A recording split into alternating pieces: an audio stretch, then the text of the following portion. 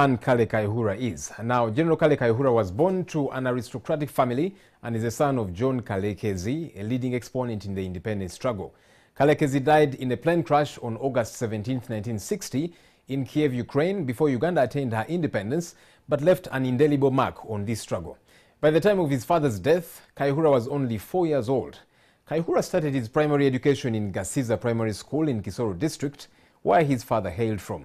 He later joined Buhinga Primary School in Fort Portal District, where his leadership skills first came to a test when he was elected a school prefect.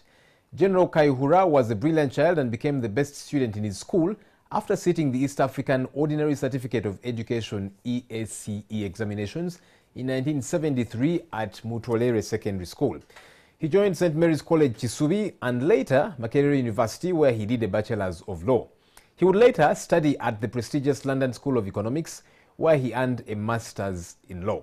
He later joined the NRA Bush struggle upon return from school in 1984 and served as an aide to General Salim Saleh, the president's brother. When ranks were officially given in 1988, Kayihura was a lieutenant. He was later appointed the chief political commissar of the army and later the military assistant to the president.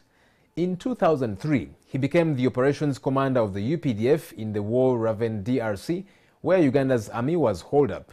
In 2005, he was appointed Inspector General of Police until early this March, when he was fired by the appointing authority. He was sent on sit, which in military